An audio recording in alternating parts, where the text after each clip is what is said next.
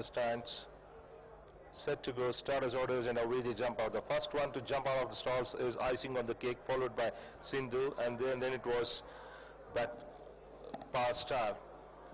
And it's icing on the cake who has won the start, leads well, crossing the 1000, going easy in the front by about a length and a half in front of Sindhu. Another length and a half behind is Power Star.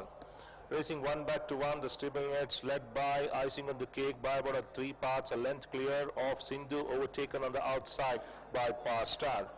Icing on the cake showing the way, crossing the 800, leads well by about 3 parts, half a length in front of Power Star. And so now running green, firing up on the inside is Sindhu as they continue the journey towards the turn.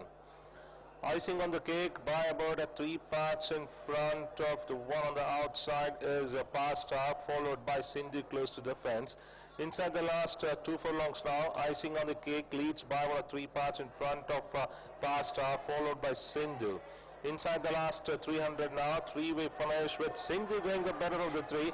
She stretches out well now by 2.5 lengths in front of Power Star, being pushed a little, followed by icing on the cake. Inside the last 100, Sindhu now accelerating well to run away by about 4 lengths in front of Power Star. Sindhu has won the barrier trial by 8 lengths in front of Power Star. Distance behind, finishing third, is icing